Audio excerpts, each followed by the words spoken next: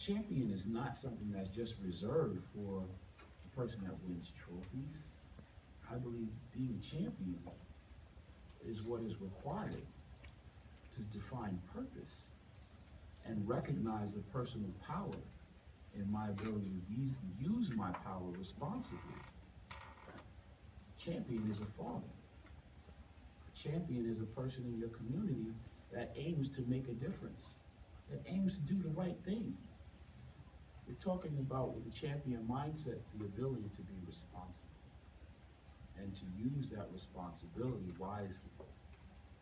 That wise use of our personal responsibility is how we, in a sense, create a better world, better community, better quality exchange all the way around.